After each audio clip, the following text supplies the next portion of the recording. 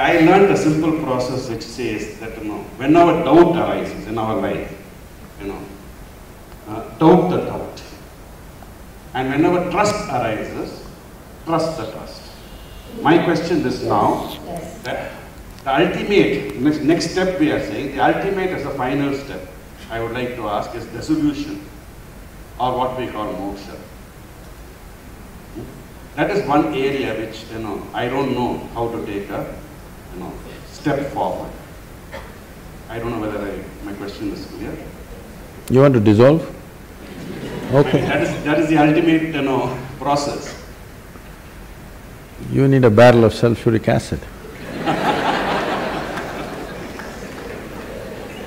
Please sit down.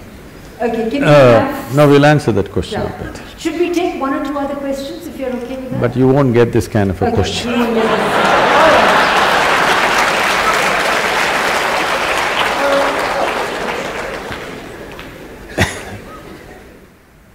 The reason why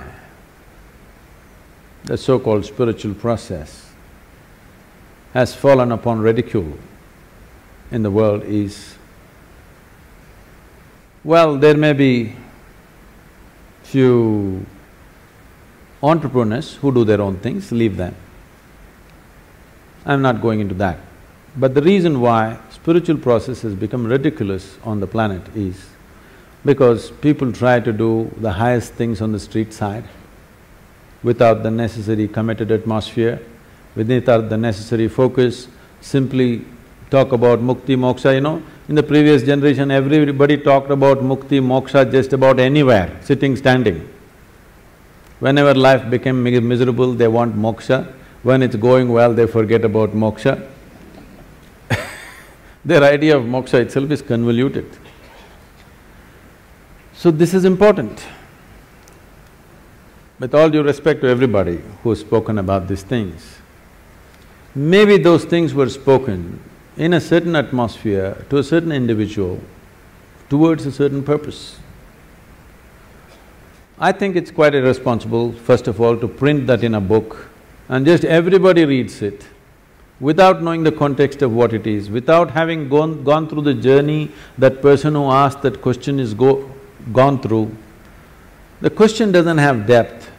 Answers we can give any number, all you will do is you will pick up more words from today evening and it's not going to do anything.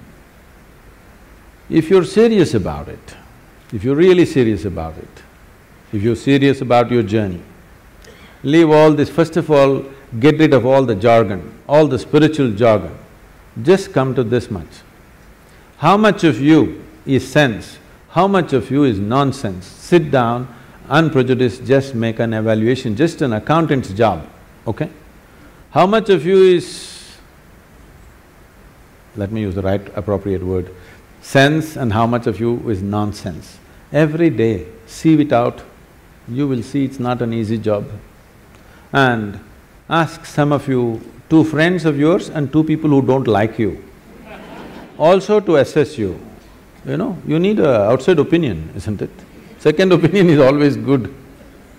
You will see it's a great cleansing process. Instead of talking mukti, moksha, dissolution, sushupti, something else, these are all words. Anybody can pick up Sanskrit words. What is the point?